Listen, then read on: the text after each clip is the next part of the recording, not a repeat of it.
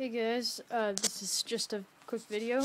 I'm telling you guys that I am getting a Crested Gecko, and this is what it's going to be in as a baby. I just used some old scraps from around the house. I know that kind of sounds bad, but you know, I had this for my old, it actually was my brother's leopard gecko. I've never actually had a gecko of my own, but so I got like this little log, half-log hide. I guess I could go behind. It's really small. This is actually for when the leopard gecko was a baby. We had it for about 10 years. My brother got it when he was about 13, and now, or no, not 13. He was like 8. We got it like when we still lived in like a one-story house. It's like a super long time ago. And then I'm just gonna use a Gatorade cap as its food dish. And this is actually not complete. I'm actually gonna get some, you know, the suction cup plants, and I'll get like a large. And you know, they'll just kind of like, or maybe I might get a medium, and then it would just kind of like go from like here to here. Maybe even a small would do that. I don't know, I just want a little bit, and smalls are like $4. So I just want a little bit. And then I have this bamboo stick that was in the snake's cage, but I got her a bigger stick instead of just 3 small sticks. She has one gigantic stick. Spent like $30 on it. I know it sounds like a hell of a lot, but it was totally worth it because it's pretty cool. And then I actually had to trim this. What side did I trim it from? I believe it was this side that I trimmed it from. It would have came out to about here. It's about 15 inches long, and this is a 10-inch tall cage by 7 by 7, so it's squared on the bottom, and then 10 inches high. And then next thing I'm gonna get is when she turns into, because the one they have them at the my local reptile store, and they're about, well, I have fairly large hands, so I'm gonna do it to this water bottle.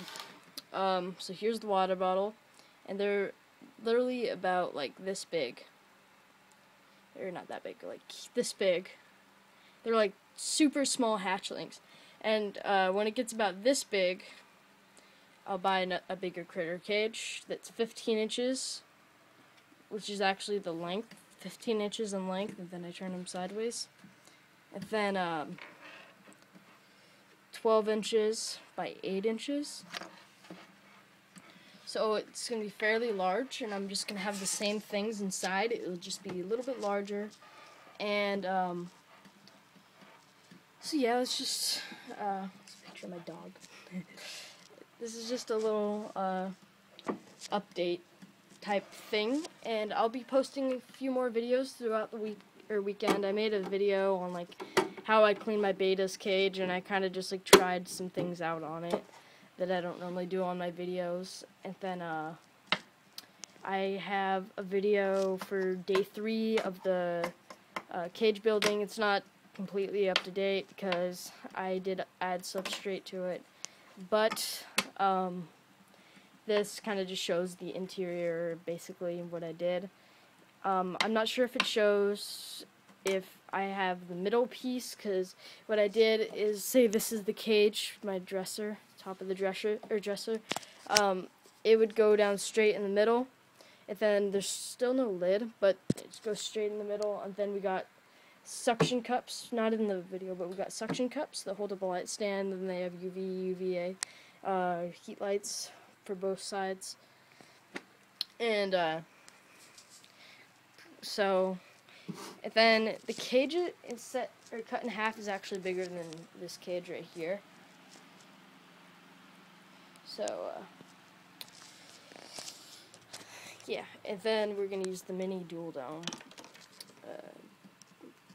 deep dome thing, so it holds the UVB. And so yeah, when I get the Crested Gecko, I'll make a video on that. and it's going to be a flame because they're cheaper, and I do get money quickly if I save. I can actually get a ton of money in about a week if I saved my money.